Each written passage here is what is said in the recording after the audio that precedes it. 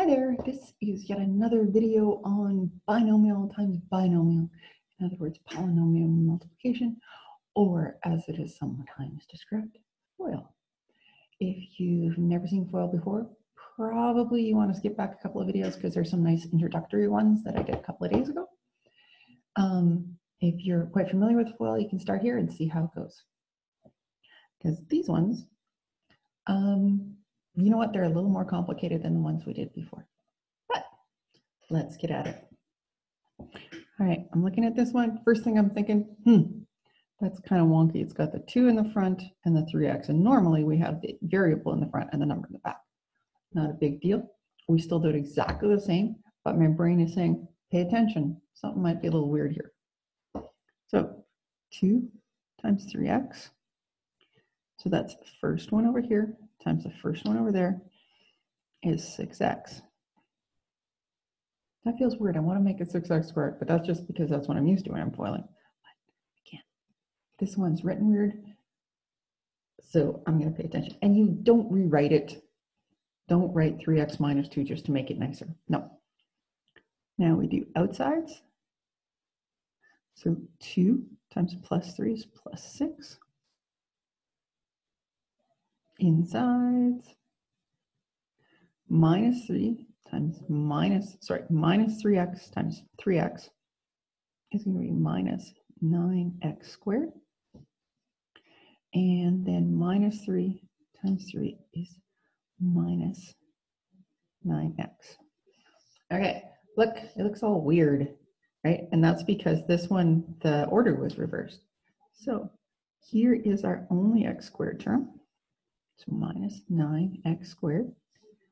And this one and this one are your x's. So minus 3x plus 6.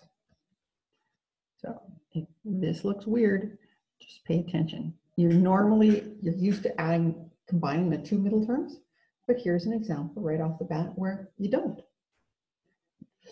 Excuse me. Oh, this looks like there's a bunch of kind of cool questions on here that don't 100% follow the rules. Generally, also, a binomial times a binomial will usually give you two terms, but not always. And I think the next one's going to show that. So first, 2r times 2r is 4r squared. Outsides, 2r times plus 7 is plus 14r. And then we go inside, negative 7 times that is negative 14r, and negative 7 times positive 7 is minus 49. Now, this is so cool, 4r squared. Now, look. I'm even going to highlight it because it's so cool.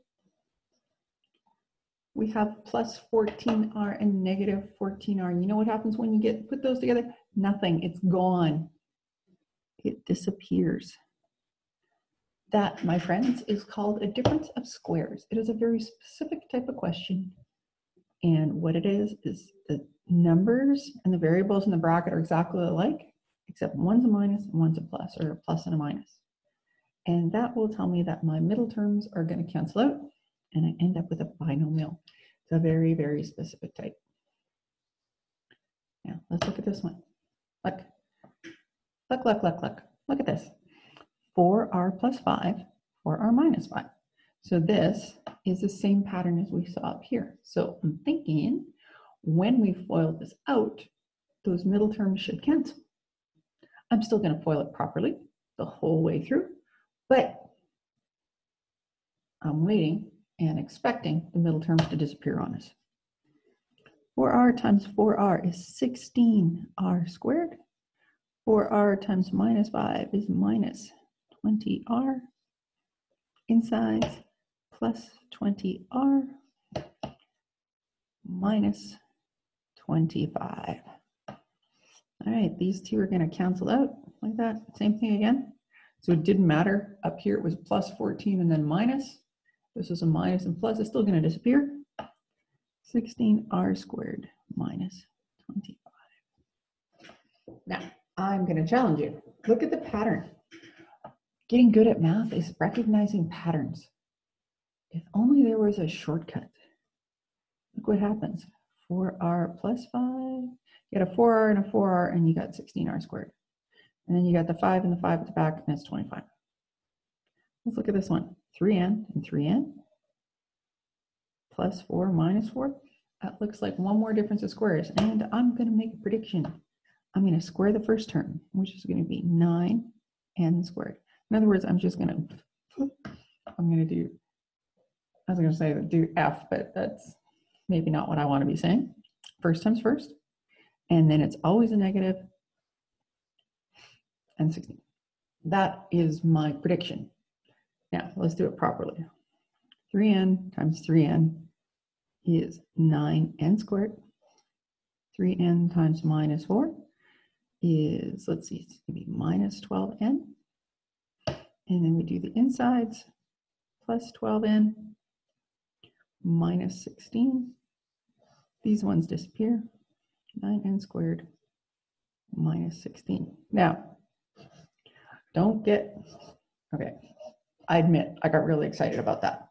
But it only seriously only works when you have that exact pattern.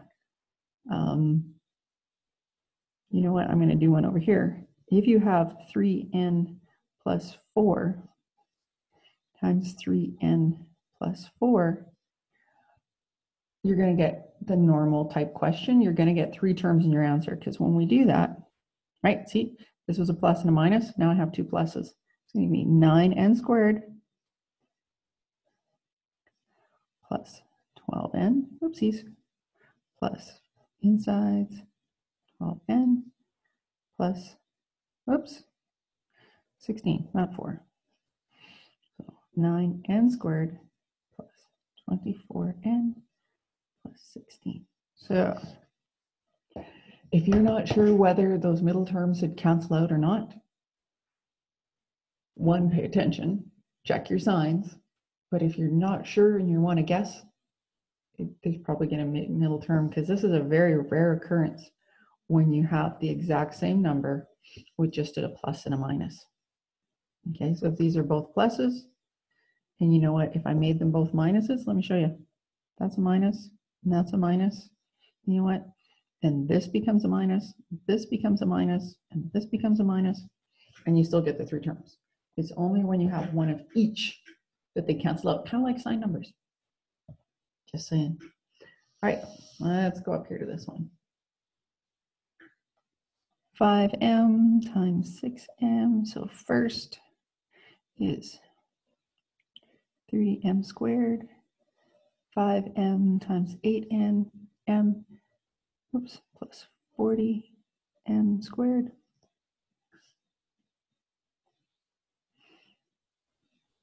That looks weird. Look. Another tricky question. I probably should have just put those together to begin with. But let's finish it off, and I'll just show you how it works either way. Minus 4 times 6 is minus 24m, and minus 4 times 8 is minus 32m. So 30m plus 40m is 70m squared. My, oh goodness, 66. I'm going to do that. 24 plus 32. Oh, oops, 56. Okay, so that is with FOILing. Now, if I've been paying attention, I'm going to rewrite the question. 6m plus 8m. I would have said, gosh golly, look at that back term. 6 plus 8 is 14m. I just combine them because they are like terms. And now I can multiply 5m times 14. So 5 times 14 is going to be 70m squared minus 4 times, I don't know, but I hope it's 56. 4 times 14.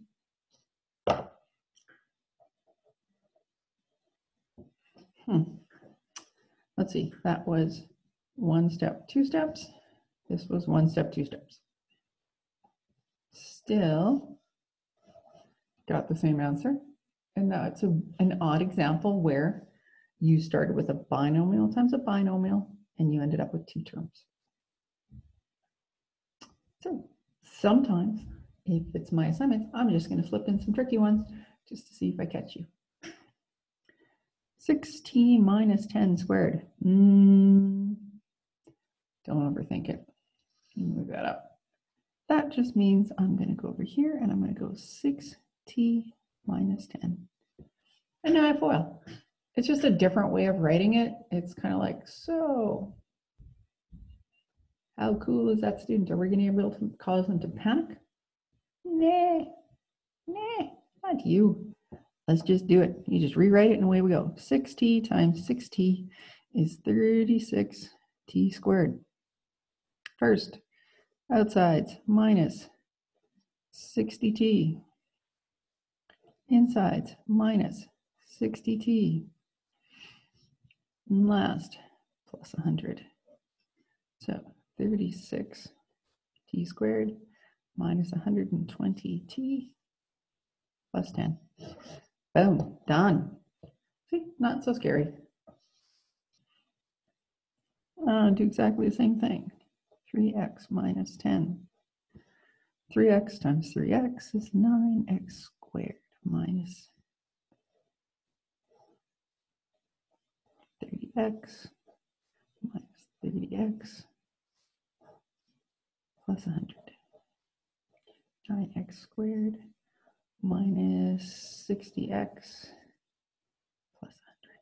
So remember, this step is the multiplying. This step is the combining.